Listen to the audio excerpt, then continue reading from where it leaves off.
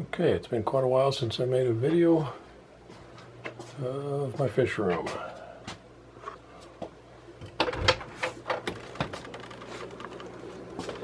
I've changed things around some. Room's not very big, it's about 10 by 13 is all. This rack here I'm going to put a 40 long on top.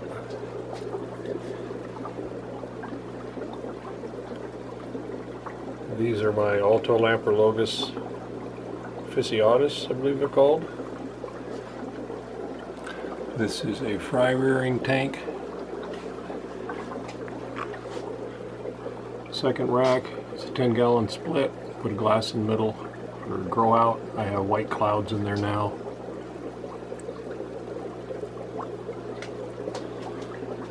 This is another grow out tank. I have a beta on one side. Otherwise it's empty. And here's another 10-gallon. It's not focusing very well. I have some white clouds and 3 German blue rams.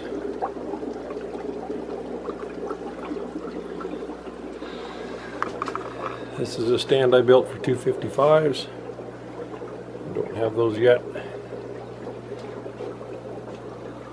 I have some albino redfin zebras, a colony of 5. They're growing. This is a small grow out tank, 10-gallon. All it has in it's white clouds. Here's my little Neo Lamprologus multifasciatus, my multis. I only have 3. I need to get more. They're really cool. This is a 20-gallon high tank that I laid on its side. And I have my Julidachromis transcriptus. There's 6 Julies in there. Doing really well. Then my desk.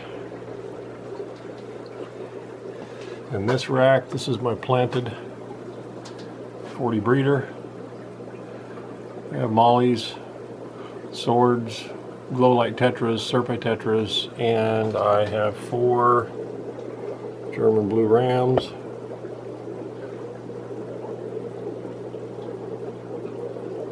They're doing quite well. This is my African Mbunas in a 40 breeder. This is a 20 long with some compressicept sunspots. They're really small. The homemade tank with 5 black angels in it. I think it's 24 gallons. This is a bare bottom quarantine tank. This 40 breeder, and of course they're hiding, is my sunshine peacock fry that I raised up. They're doing quite well. This tank is basically empty except for a Goiter River rainbow. It's a 29-gallon tank. In the last rack, I have a 10-gallon salt, and I have some frog spawn and some mushroom corals, and a yellow watchman goby. I propagate plants in here and then put them in my refugium on my big system. Here's my 75 with my Oscar gold severum and a pair of green terrors. And the last tank, well, no, second to the last, is a 29-gallon that has fire mouths in it. He hides, she hides, but I have gotten fry out of them, and a couple of red-eye tetras.